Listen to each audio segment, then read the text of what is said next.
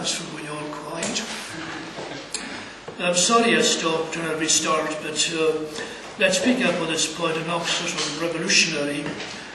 And the question, as I posted earlier on, why Knox got involved at this level and engaged so much in discussion with politicians and laid out so much political theology. And there are three reasons I want to highlight very briefly. First of all, that Knox feared for his own country. He was not only a churchman but patriot, and there was real danger at this point of Scotland becoming an annex of the Kingdom of France. Remember that at this time the Queen Regent was Mary of Guise, who had close bonds with the court of France.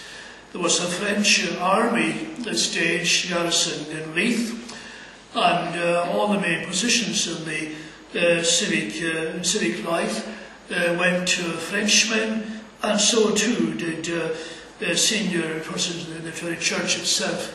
Her brother, Colonel Lorraine, was in fact Bishop, I think, of Melrose. So Mary Guise was very much concerned to bring Scotland fully within France's sphere of influence. But there was something even deeper than that, and in some ways less overt, less open, and that was that Queen Mary was sent to France at a very, very early age. I think she was only 6 years of age, and she was promised in marriage to the Dauphin, the heir to the French throne, and all that was kind of public. But there was also an agreement, which was less so, that the Dauphin would inherit the title of King of Scotland, and in the event of Mary died childless, the succession would pass to the French royal house. And Knox, I think, had some knowledge of this, but he certainly worried very much about the prospect of Scotland becoming, as I said, an annex of France, a very real danger as it was at the time. In fact, even post-1707, there was a real danger in the Jacobite risings of the early 18th century. So that's part of Knox's concern, that really a churchman but a patriot. The other concern that Knox had was that the Reformation, as he saw it, would never be established without the support of the state. That may seem to us evangelicals today close to heresy, because of a very deep anti-Constantinian sentiment woven into our current ideology. That, in many ways, troubles me greatly, because Constantine was in some ways the Church's saviour in the 4th century. I think we lose sight of the persecution that the Church suffered in the first 3 centuries under the Roman Empire. And Eusebius tells us how horrendous those persecutions were, and they came, I think, close to exterminating the Church altogether. That may seem odd to us, but remember that the Islamic invasions of the 7th century did in fact liquidate the Christian faith in the Middle East. And the pre-Constantinian persecutions almost did the same. And Constantine comes, and apart from all this, he gives the Church protection, puts an end to the reign of terror, and in that way ensures our survival in some relative peace and safety. But that's not the whole. That wasn't Knox's thought. Knox's position was this. He looked around him and he saw that in other countries such as France and Spain and Italy, the Reformation had not succeeded because the state had not supported it. And that was very, very obvious. And he knew that if the state, in the person of Mary of Guise, were to win the struggle in 1560, 1559, the Reformation was doomed, because she would deal with the Protestants as the French had dealt with them in France. In fact, in the year that Knox died, 1572, there was a massacre of Protestants in the St. Holidays Day massacre, and that damaged the Reformed Church in France almost irreparably. And Knox literally feared for a notion of blood in the event of France taking over and the state not supporting the Protestant cause, because there was no, their terms were quite stark, either persecution or protection. And so Knox needed the state support for his reformation. The third factor was this: Knox's own personal convictions and temperament. Knox was a Democrat, but Knox was also convinced personally of the legitimacy of resisting a despotic power and tyranny. He maintained, and had said so publicly in 1558, that the people had a right to depose tyrants and those who abused their authority. And so Knox comes to Scotland with that principle fixed very firmly in his mind, the right to resist tyranny. Now, this comes out in Knox's first encounter with Mary in 1561. A bare 16 days after arriving in Scotland, she sends for Knox, which is very interesting because she must have deemed him a person of some significance when she sent so soon for him and summoned him to the palace. And there's a whole mythology surrounding those Knox-Mary discussions or debates, and it's often assumed that Knox terrorised this little slip of a girl. Now, Knox was much more courteous to me than was Andrew Melville, for example, but bear in mind that Mary was not a slip of a girl. Mary of Scots was, I'm assured, I don't know who measured her, but I'm assured she was 5 feet 11 inches tall. And for the age, that was exceedingly tall even for a man. The average Scot was small, and Knox was small by the standards of the average Scot.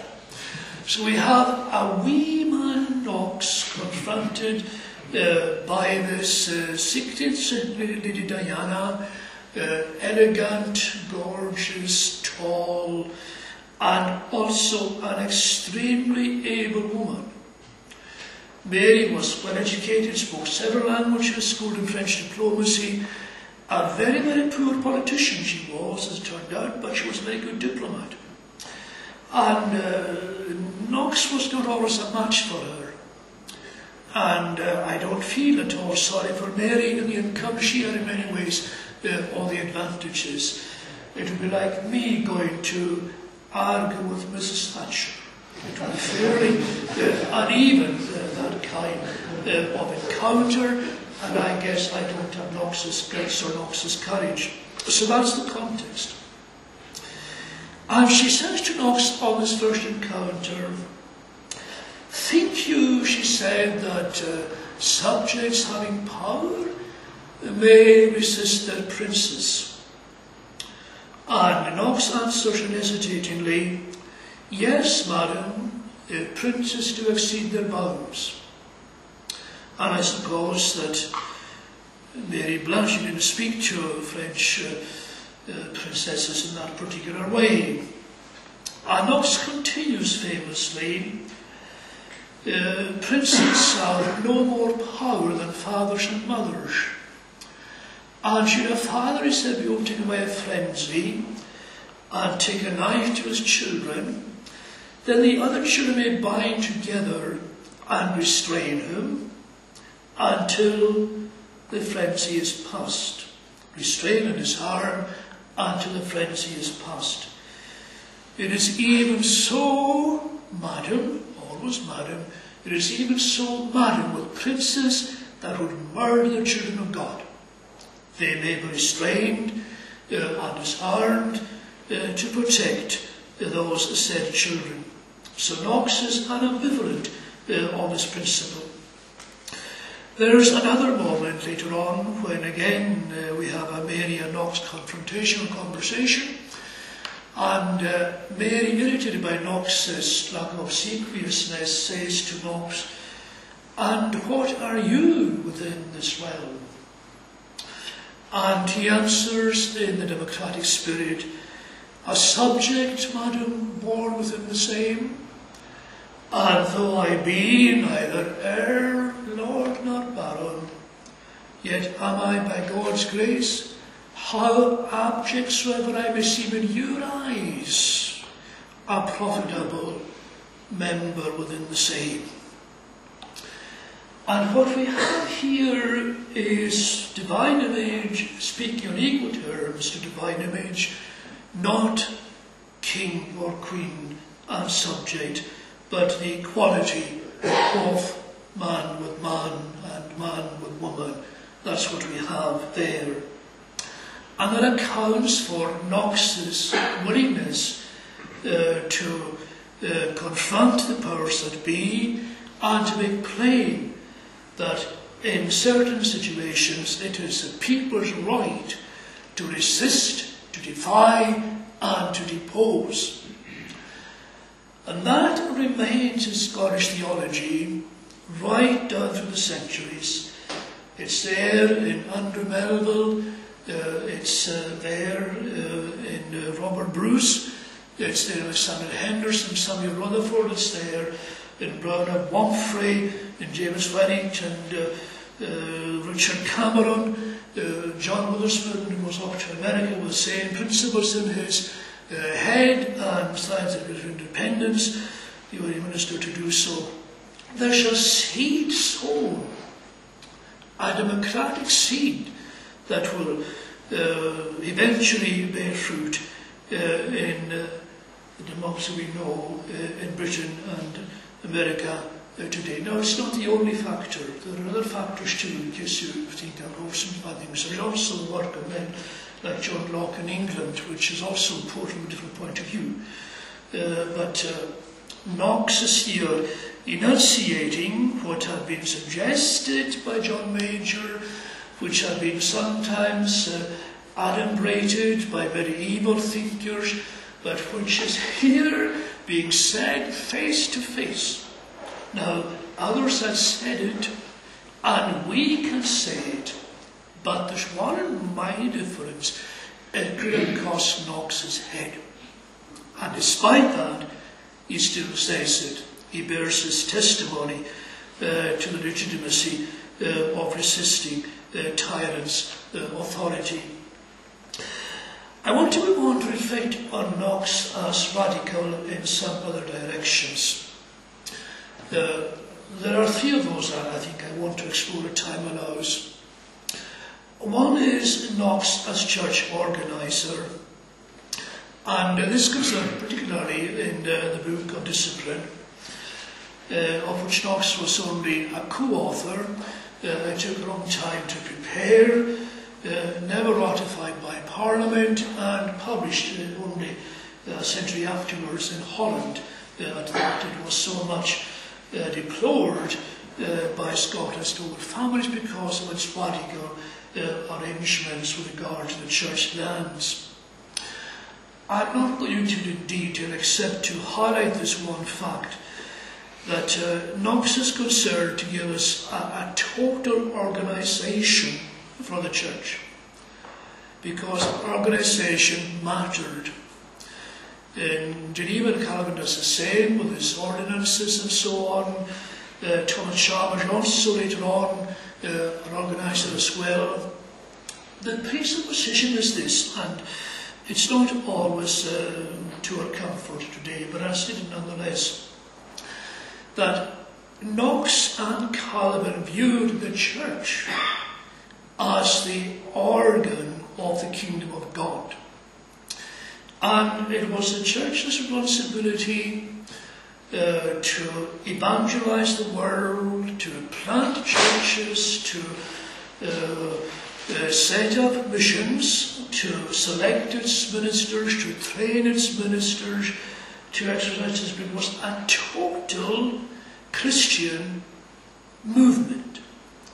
The kingdom moved ecclesiastically.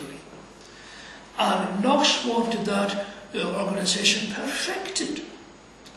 It's not to be fit for its purpose.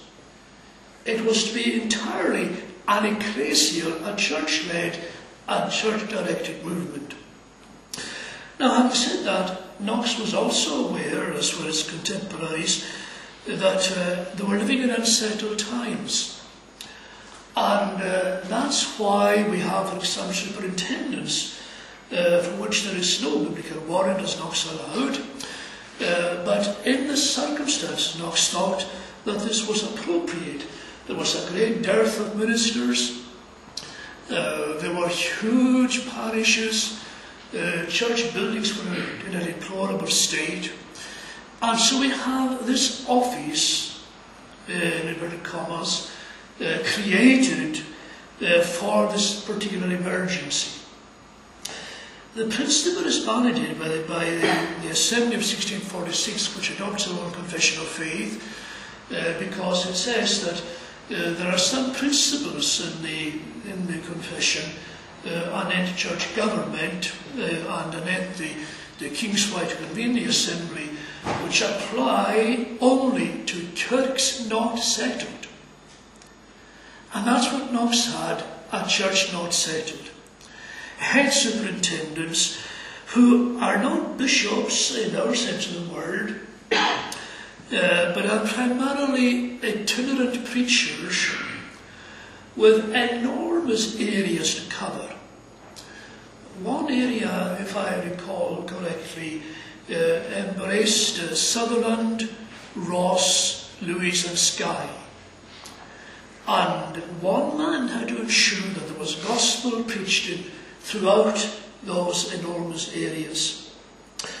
The plan was to have 10 superintendents. In the event, only 5 were appointed, and they were never replaced when they retired or fell by the wayside. But the principle is simply this, that when there are unsettled conditions, then you may take particular emergency measures to deal with that situation. Now, Knox, as I said, covered the whole range of the church's challenges, calling ministers, training ministers, bringing up the young people, care for the poor. All of these things were very meant of the church itself. It would find it hard to understand our situation today, where we have such a broken, fragmented church and such a disunified Christian endeavour.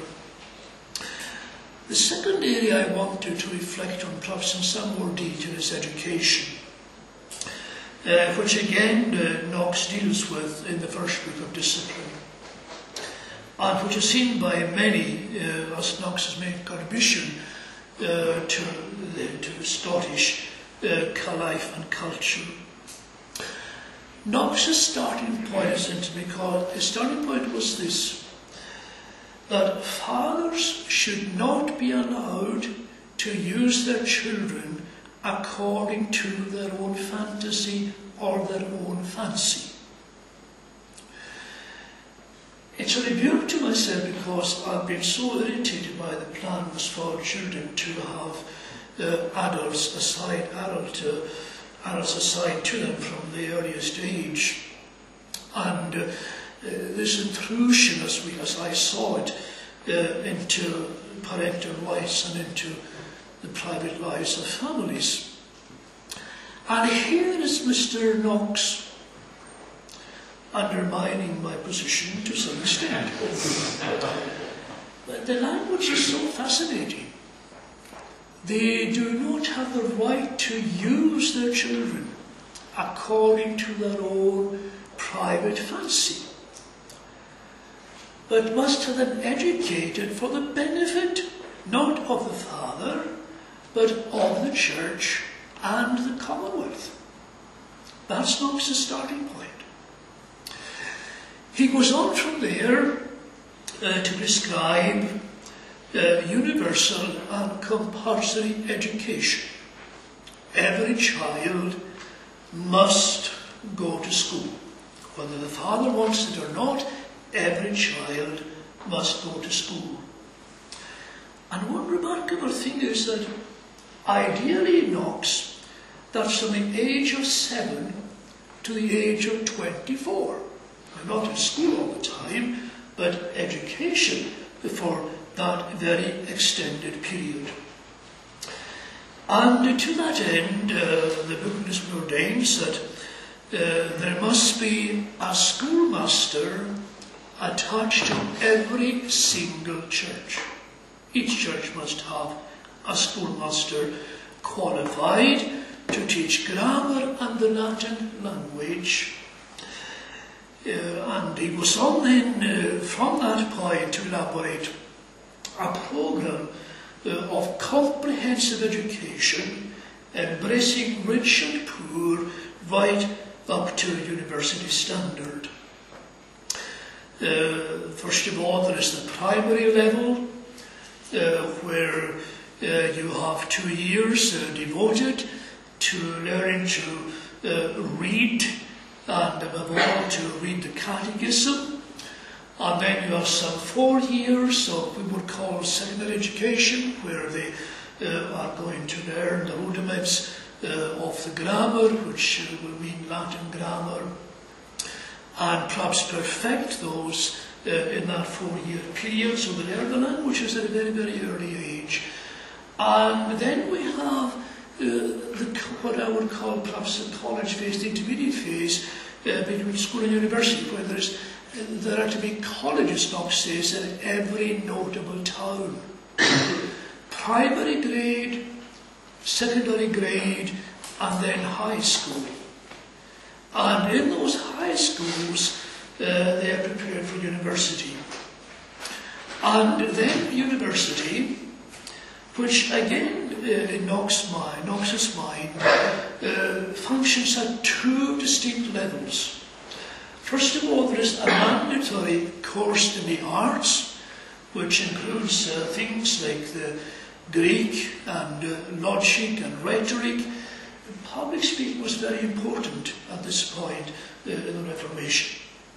And then after that, after the arts degree, they will proceed to a professional course in medicine, in law, or in divinity. That is, if, as Knox says, they're docile, and I love that word, they're teachable. In other words, there is a kind of selection built into this. Not everybody is docile in the sense of being fit for higher learning. Now, is that elitist? I'm not going to say yes or no to that in one case, it might cost me too much. But that was Knox's concern. And if they were docile, they had no option, from Knox's point of view, but to undergo the programme. The wealthy, they were required to take this programme of education, partly because Knox, like Calvin, took a dim view of the behaviour of those who had inherited wealth and to live dissolute lives. And so the children of the rich should be required to undergo this rigorous education programme. But so too should the children of the poor. The problem was, how could they fund that? And Knox said, they will be supported and sustained at the charge of the church. The church would pay to educate these children from primary, secondary, high school, university, professional. Now, you'll see as a consequence that there are university registers which have, besides certain names in the register, dives and pauper, rich or poor, who paid and who didn't pay, whose fees were paid for them. And that's going back to the 16th century, 1561. Knox has this enormously innovative programme. This magnificent vision of compulsory, comprehensive education right down to the age of 24. Now, of course, those who were not docile would leave school around 13, and they would learn a craft. And this too didn't allow Knox for much discretion. Not that the father wanted it, but somehow this must be accommodated. And I think that even when I stand this morning, that is such a challenging mission. Not least with regard to those who are not docile. That there should be provision whereby every school leaver who is not docile, not concerned, not apt, should I say, for higher academic learning, would be, by statute and at the state's or the church's expense, taught a craft. And all this goes on to the age, at least to the early 20s. That is Knox's vision. Now let me add this to it, that Knox was not thinking in isolation, because Knox never did. Remember how much Knox had travelled. In France and Switzerland and England, the contacts Knox had with Strasbourg and Musser and so on. And there was a ferment at this time in educational theory all over Europe, going back to the Renaissance humanism, had bred this fascination, this passion for educational theory and practice. And all the Reformed churches had caught this particular bug, if I may call it. And you have it in Geneva, you have it in Lausanne, you have it in Zurich, you have it in Strasbourg, you have it in Nîmes in France, you have it all over Europe.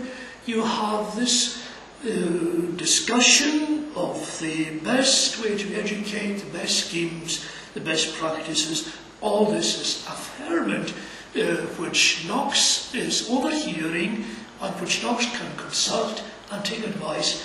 And so here is this wee Scotsman producing this tremendous vision for us in consultation with the whole of post-Renaissance Europe.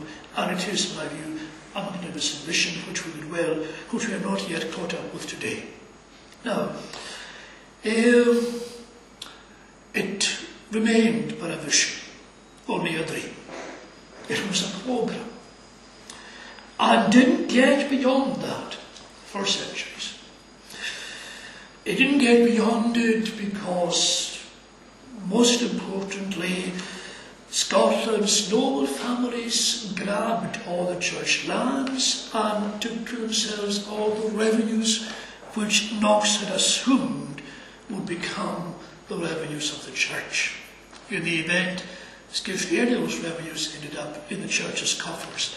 And so there was no funding for schoolmasters, or school buildings, or schoolmasters' houses, or funding above all to give bursaries to poor children. Now, I'm not going to say what I think to the vehemently of Scotland's noble families, but this is not noble. This is the grabbing of the church lands. Now, it happened in England too, not confined to Scotland, but this is largely why the vision remained only a vision. The other problem was that despite the vision, this book of this was never in fact approved by Parliament, and furthermore, the Assembly of the Church never passed any executive order requiring churches to build schools and schoolmasters' houses and provide for schoolmasters' stipends. There was a vision, but no executive order. Now, in 1696, that changes when Parliament does pass an act, and it's Parliament that does it, requiring the heritors and landowners to provide A, a school building, B, a schoolmaster's house, and C, a salary for the schoolmasters. And now there was an executive order, and things began to improve. Yet they began to improve only slowly, and very gradually, and there are still huge areas which have no education provision at all. It's very well to think of a school in every parish, but how big were those parishes? Some were enormous. The whole of Wester Ross were a parish school.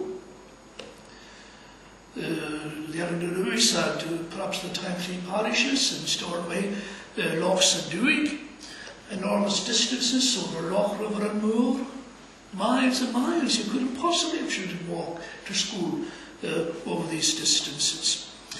And so, though the number of parish schools grows, the parish school is no indicator of the level of educational provision because of the size of those parishes.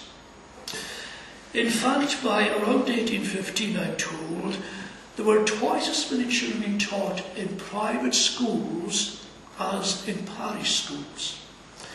And when Chalmers quoted in John's parish in Glasgow in the 1820s, he has to, in fact, build 2 schools, one building, 2 schools in one building, and find 2 schoolmasters, and begin the arrangements from the ground upwards, because there was no provision. We know so much, about the terrible state we're in Scotland today. I think we forget we have never been anything but in a dreadful state. I don't know if I can combat this or not. It just disturbs so much. We feel we had a great golden age. When Chalmers went to the throne, his perception was, in his own Chalmersian language, that only 1/100th part of the population sat in church. Is 2% the cut-off point? Only 1% in a Glasgow parish in the 1820s who sat in church. And no school in Glasgow, despite all the arrangements made, the Mission of Knox and the Act of 1696, and of course also the private schools. And Chalmers in fact had to raise money locally from his own friends, £100 from himself, and others likewise, to provide the school and the house and the schoolmasters for this particular parish in what was then the thriving industrial Glasgow, although the East End was not, of course, thriving at all. So there is the way it panned out. The other problem was that there was no provision made to educate teachers. Now, I say educate because I gather that in modern education faculties, the word training is taboo. You can't speak, you cannot train teachers. You can only educate them, and I agree with that. You can't train this kind of profession. But there was no provision at all to educate teachers. And there arose a forgotten man called David Stowe, one of Chalmers's boys in Glasgow. And David Stowe was a successful businessman, a son of a successful businessman, and as he walked to work every day, he was going through slum streets and seeing all these children and their deplorable condition, physically and morally. And he knew that there was only one provision made from that, was Sunday school, an hour a week out of 7 days, and he said, this will never do. So he began to establish a school of his own, and that ran into all kinds of setbacks and difficulties and so on. Although he did persevere. Stowe was an amazing man. Stowe, for example, disapproved of corporal punishment in schools. Stowe awarded no prizes. School emphasised the importance of the playground and of play for education. And Stowe emphasised, we want to produce not decent, law-abiding citizens, but well-developed personalities. But still no provision for educating teachers. Stowe works on this with friends, and eventually in 1837 there's set up in Glasgow, I think in Dundas Street if I'm not mistaken, there is set up there the first normal school in Scotland and Britain and perhaps the whole of Europe to educate teachers. Now, for a reason I won't go into, Stowe lost that school to the Church of Scotland. Well, I can tell you why. He had to go to the government for financial support. The government said yes, but only if you hand over the buildings to the church to the established church, which Stowe did. And in 1843, the church, of course, kept the building and expelled all the Free Church trainees who were there, and therefore Stowe had to provide some alternative provision facilities for educating teachers. The result is that there were 2 Free Church normal colleges, one in Glasgow and in Edinburgh. The actual sequence of events in Glasgow I'm not all that clear about. There was a Stowe College in it not that long ago, but Jordan Hill College runs in that succession. In the Stowe succession, the Strathclyde facility, the Glasgow facility runs in a different tradition, a Catholic tradition, and different altogether. And then in Scotland, in Edinburgh, the Mary House was set up with the Lord called Mary House first of all, but the Free Church acquired Mary House, the building, in 1848. And it taught its own Free Church teachers there. In 1872, you've got the Education Act, which makes education compulsory. There's a mushrooming of demand for teachers, but they are still trained in these old church colleges, the Free Church one and Mary House, until I think 1907. Now, Mary House has said no, there is a Free Church foundation. You should sometimes remind them that is not only where the money came from, but also where the ideas came from in the first place. Sorry being sectarian and national on such an important matter. But it's a fascinating story and a vision of which I am immensely proud. Going back to Knox, through Chalmers, David Stowe, Murray House, all along the line of this primal Knoxian vision. The other area I wanted just to reflect on briefly is Knox as revolution in terms of worship and the Book of Common Order. Now, it's important, and in some ways I'm in troubled waters on this one, but then Knox was often in troubled waters. The insistence of the Reformers on a common order. The Church of England and the Church in Scotland, the Church in Geneva, the Church in Frankfurt, there was an agreed order of service. The one that became Knox's liturgy was first used by John Calvin in Geneva, known as the Geneva Service Book. It was also used by Knox in Frankfurt, and then adopted in Scotland in 1562. So it's difficult if you're going to look up Knox's liturgy in Lang's Works of Knox. You will find a separate version of this order distinct from that used in Geneva and in Frankfurt. There was a separate Scottish edition in 1565, complete with psalms approved for use in public worship. And so it came to be called the Psalm Book. So it was under all kinds of names: the Service Book, the Knox Liturgy Book of Common Order, and the Psalm Book all refer to the same thing.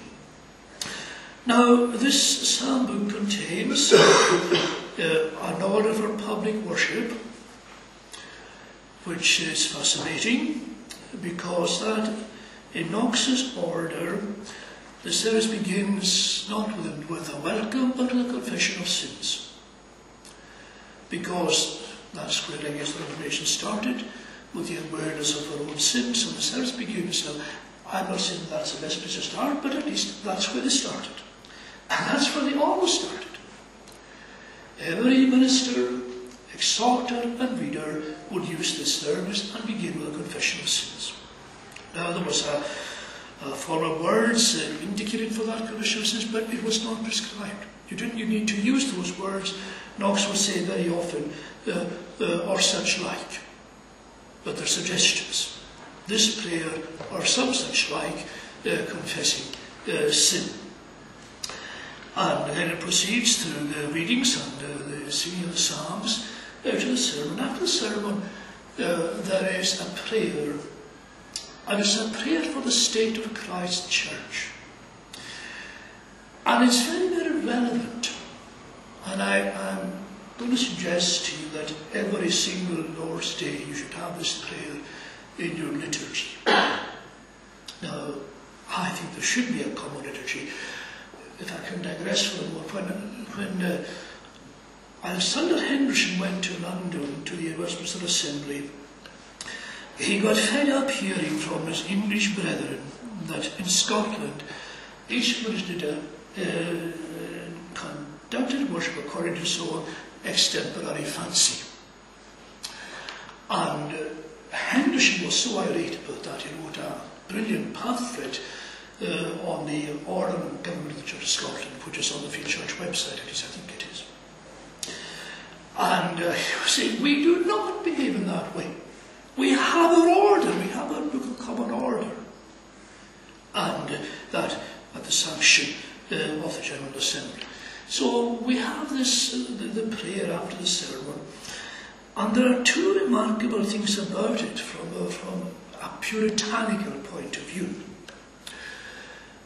One is the use of the Lord's Prayer at the end of the service. And the sermon of that prayer, I should say, the prayer ends with the Lord's Prayer.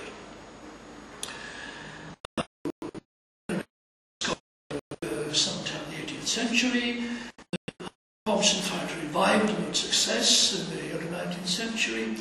The objection being that you can't expect a mixed multitude to say, Our Father which art in heaven, because God's not their Father. Now, I'm not sure that the Reformers thought about congregations as a mixed multitude. But that prayer, can you see the Lord's my shepherd? There's a story, you've heard it very various this time and again about, well, a friend of mine, the late Lord Kenneth McCrae, was going home one night with his car, and he comes across a drunkard in a ditch. And the drunkard is spat into his car, was a very, very caring man. And as he saw the collar on Mr. McCrae, this lovely clerical collar, he began to sing, The Lord's my shepherd, the Lord's my shepherd. And Mr. McCrae said, Be quiet, the Lord is not your shepherd, or you won't be in the ditch. No, we can't have this argument. No Lord's Prayer with the 23rd Psalm, because they both raise the same difficulty. So the Lord's Prayer become an integral part of the service. And why not? Because it's so hugely important that our worship should be not only confessional and pastoral, but also Catholic, uniting us with the whole Church of God worldwide. This is about the state of Christ's Church. And so, yes, Knox would sanction, would demand, would in fact ordain the use of the Lord's Prayer in public worship. Also the use of the Creed in public worship. At the same point, this prayer after the sermon, they would recite the prayer and the Apostles' Creed. And that's how at least they gained an elementary knowledge of the great articles of Christian faith, which our young folk today do not possess, because they don't do the creed. They don't know what they believe. Now there it was, but also when it came to baptism, Knox did not put to the parent, the father, a vow, but he got the man or the sponsor to recite the Apostles' Creed. That was, again, say the belief. That's how it was put, say the belief.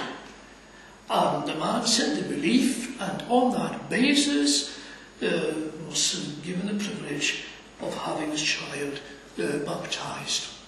Now I digressed. If I go back to where I digressed from, I was at the point where I was speaking about the prayer of the sermon and the allusion to the persecuted church. And so every Sunday in Scotland, by stipulation of the Assembly, they remembered the persecuted church, and the language is very beautiful. It includes the words, remember those who are in prison and those who are under sentence of death. So each Lord's Day in every Scottish church, let's remember the persecuted and those in prison and those under sentence of death. And Knox's Book of Common Order would not let you forget, because every day they were on the agenda. The other point I wanted just to refer to briefly is Knox's order for the Lord's Supper, which again differs from that of Calvin. Now, Knox also gives us his views of the doctrine behind it in his statement on the true doctrine of the Lord's Supper. I'm not going to that, although it's fascinating too. But there, Knox reminds us of the action of Christ in the sacrament. He sees the supper as Christ's action, representing himself to us, giving himself to us, asking us to remember his death and his passion, and reminding us that we are one family, members one of another at the one common table, and also of the perpetuity of the church because of the words, until he comes. There will always be a church until he comes. But the order itself is intriguing. Knox would preach and pray at the end of the sermon, and then give the exhortation. And he would, in the course of the exhortation, which we can call the fencing of the table, he would excommunicate verbally those who were living in sin. It wasn't fearsome, it wasn't a novelty. In fact, there is an even fiercer form of words in Lord's liturgy, which is extraordinary. But it was there, that excommunication. But there was also this sacrament is comfort for poor, sick souls. So a poor, sick soul must not stay away, but must come to get comfort from this ordinance. And then the minister came down from the pulpit, and the pulpit always elevated, not because the man in it was important, but because the word in it was important. And so let people see your lips and your eyes and face, but above all let them know the authoritative nature. We had about Calvin's pulpit this morning. It's not about my being humble, it's about the word being dominant over the whole furniture of the church. And Knox came down and he would sit at the table. He sat at a table. There had to be a table. No altar, no sacrifice, but a table, a meal, a supper. And he would then pray and ask God's blessing. But if I may again digress for a moment, there was no epicrasis in Knox's prayer at this point. Epicrasis, epicalio, calling down the Spirit on the Word. Knox did not very much approve of any suggestion that there could be a change in the bread and the wine themselves. He would not have allowed the former words used in our day for public worship, that we change the bread from a common to a holy use. There's no such language in Knox, nor will there be in my formal service. There's no epicrasis in it at all. The blessing is on the heart, not on the elements. But more important, the people then sat at the table beside the minister, same table, all equal, all same level. And he broke the bread, and he took it, and the others passed along the table one to the other.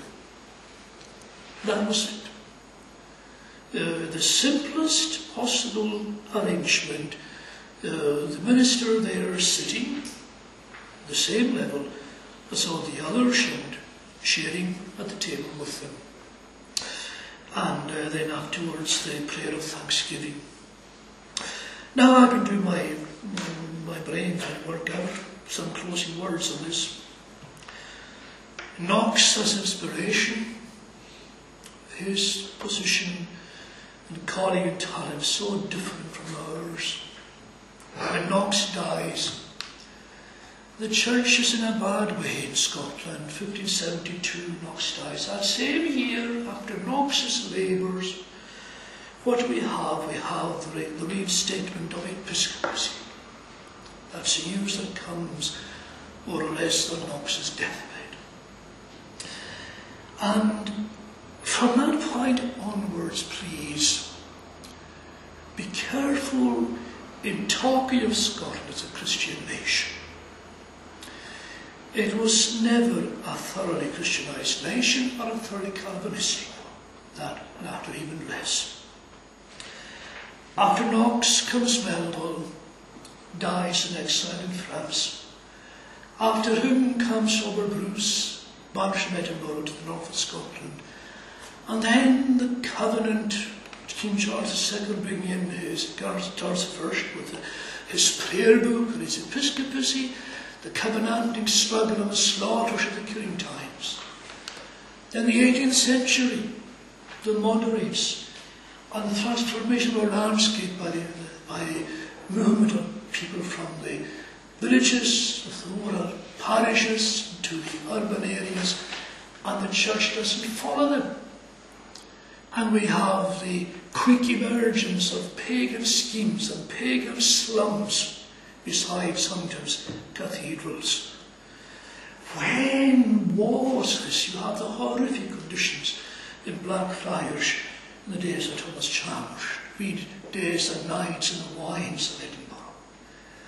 The incestuousness and the arcles and prostitution and so on was on in this Christian land. So look, we have never operated in ideal situations. I don't think it was ever any better than it is today, or any easier than it is today. What thing can I give by way of summation of this man who was so unlike himself in all his good points and so like me in all his bad points? And all I can say is just repeat the words of the Regent Morton at Knox's funeral. There, he says, lies a man who never feared the face of man. You all know the quote. Take it to heart. But the men and women you don't fear, love and respect them nonetheless.